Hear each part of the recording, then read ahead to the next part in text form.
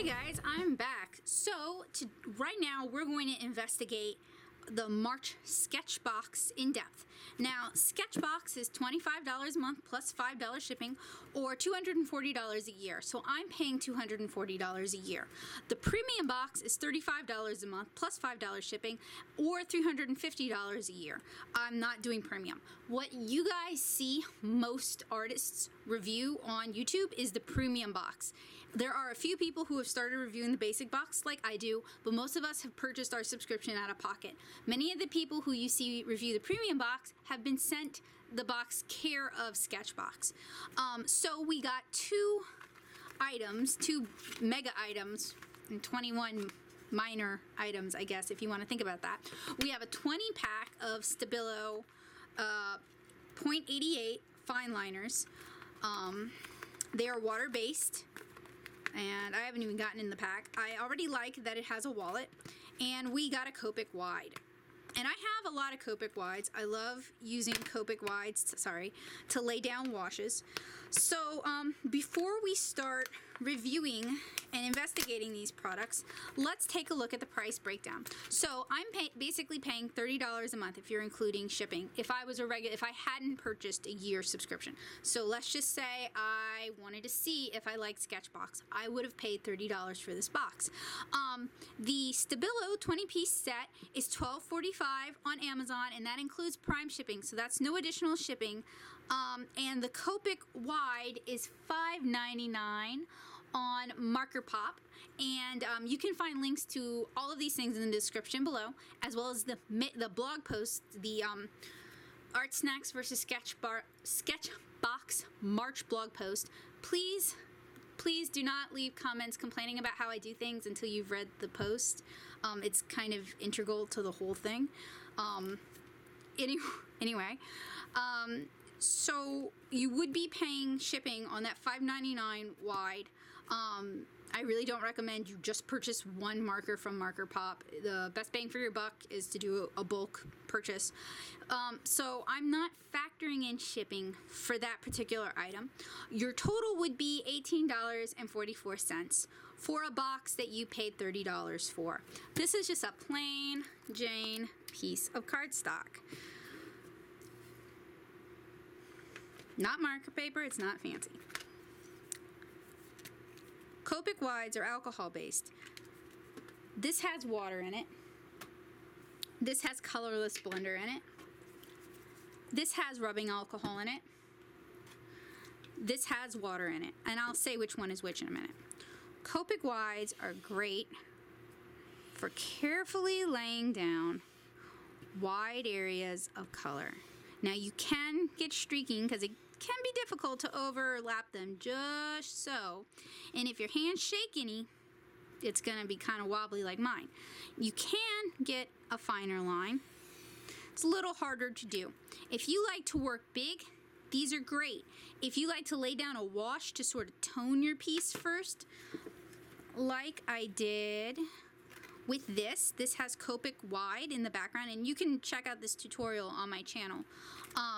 So you can see the color I laid down influenced everything that went on top of it. I like that. I'm a watercolor artist. I want that. I had searched for a way to do it with markers. This is one of the ways you can do it with markers.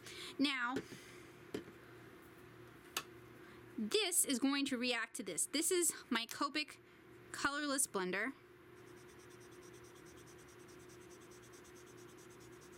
And it pushes the ink to the back of the paper. That's how alcohol markers work. That's how they layer.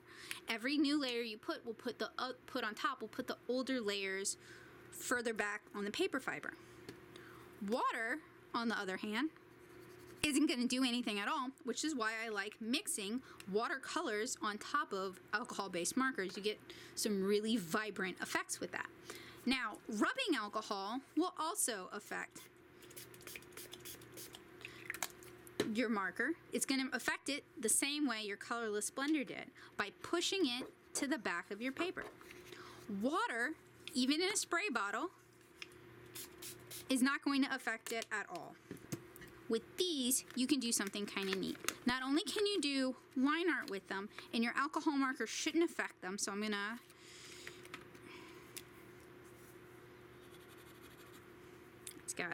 very, very fine point.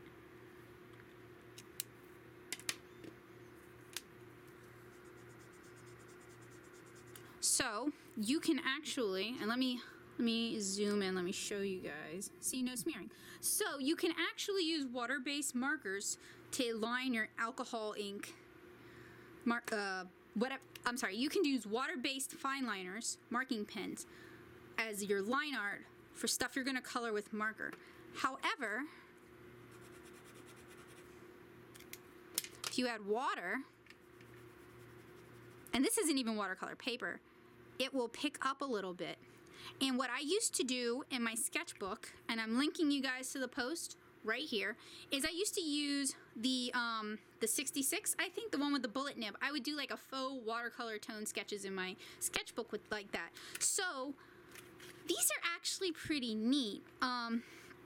With such a fine point, what you can also do is just sort of soften the look of your line by adding water and then maybe doing alcohol on top of it. It really depends on what you're looking for. So you can even do fake watercolor painting with these, and an artist I follow on Instagram, Looney Lolita, does some amazing work using these and maybe the 66s to create a palette for herself. So these can be used in a variety of ways, none of which were outlined in SketchBox whatsoever, and that is something I would like to see.